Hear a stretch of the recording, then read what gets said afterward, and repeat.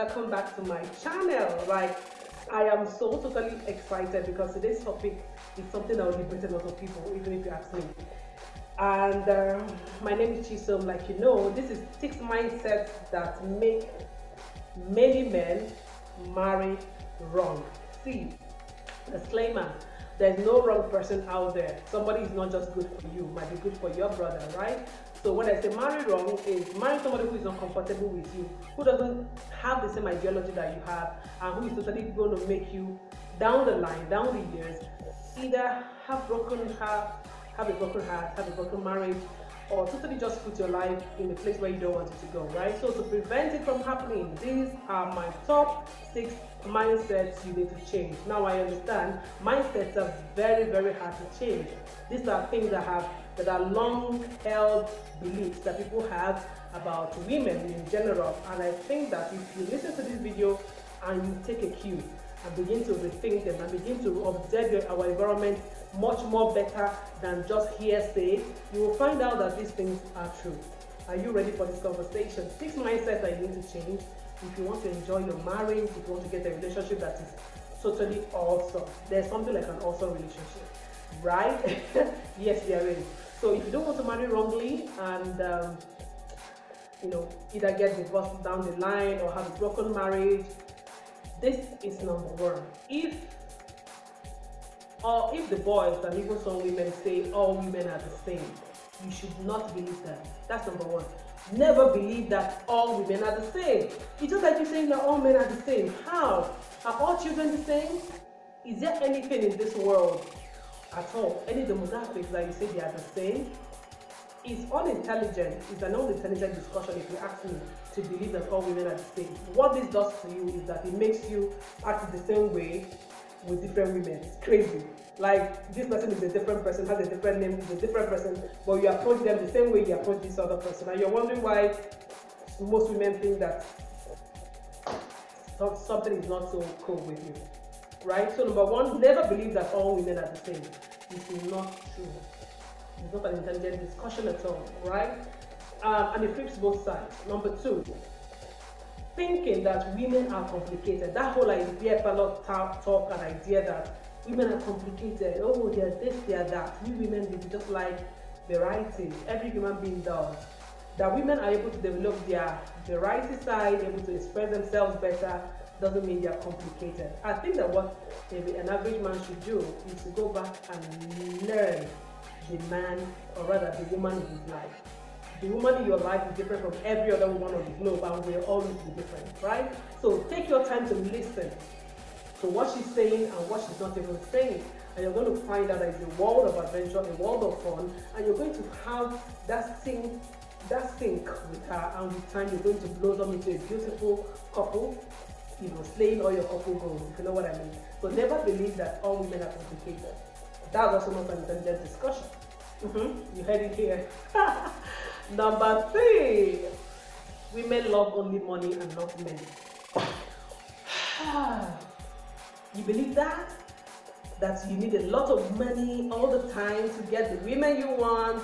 For you to get maybe a good woman, you have to, fake it until you make it, and you have to keep struggling to impress her with money. Oh my God, I will tell you the kind of women you get with money all the time. The women that want to enjoy themselves, they don't want anything tied. They just want to be able to enjoy with you every time, eat a bit of your money, and just, keep coming back if they can. And the day you don't have, they work. So bringing that mindset into a relationship that is like marriage, and getting married with that mindset is a total disaster. Thinking that all you need is money. Money is important, even for the women. Yeah, why will a woman get married without having money, right? I remember when I got married, I felt totally like, geez, I thought you had the magic of making money, but marriage showed me that I need much more, and I'm working hard on it, right? Now, for you to believe that all that a woman wants is money is like saying that immediately you have money, you are short of happiness and a good home and a good marriage. Look around you, most people who have money. Like, take a look around you, all the men who have money and then who use the influence of their money to get the woman by, putting her in pedestal, showering money on her, bringing her home. How happier than you are they? How? How? So don't just believe something because it is general talk. Prove it. And you don't have to prove it to your relationship, and that's why I'm making this video. It is totally, what it is. Beer color talk, right? You don't necessarily, there's so, let me put it this way, there's a lot of things that a man is to provide as a head of a home beyond money. Money is just one of them. And who said you can provide all the money that your wife needs and your family needs forever and ever, all the time?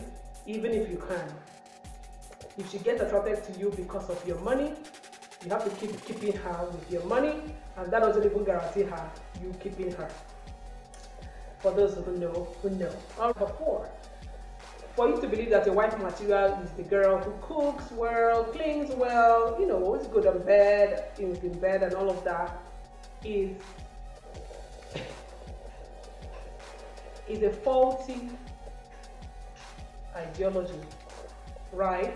Now that she cooks well, cleans well, is good in bed and all of that, they are just normal things girls or women or any regular girl can have, right? What you want to look out for are who she is, how her goals in life are intertwined or in relationship with your goals in life, how her heart is towards you and other people, how much value she has for family, for marriage, much more than the things you can pay for. You can pay for laundry, you can pay for your dishes to be done, you can pay for practically everything to be done for you. So why would you want to use that as a criteria for a wife? Why would you want to use a paid maid criteria for a wife material?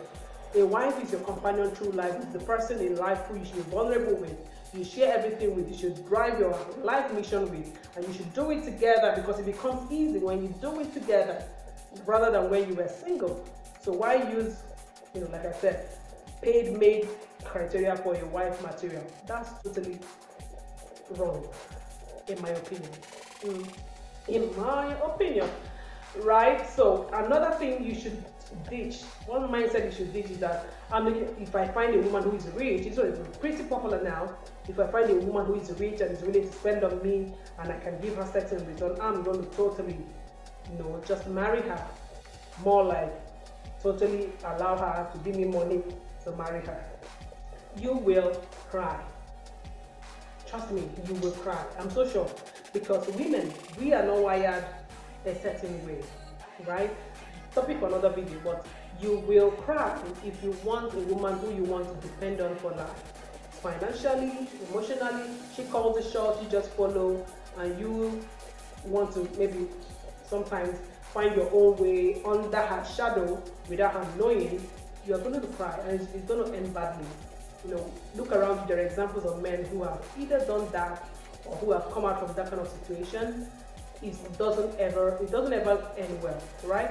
Do not look at a woman because of what she has and decide to play love and decide to play it until she brings her money for you to get married and live in her house and she pays the bills even when she gives birth, and you think it's really cool. It's going to end in tears. Trust me. Finally, another mindset you want to drop like his home is the belief that I'm a man, I can solve my wife oats. I'm a man, I can sleep with as many women as I can afford.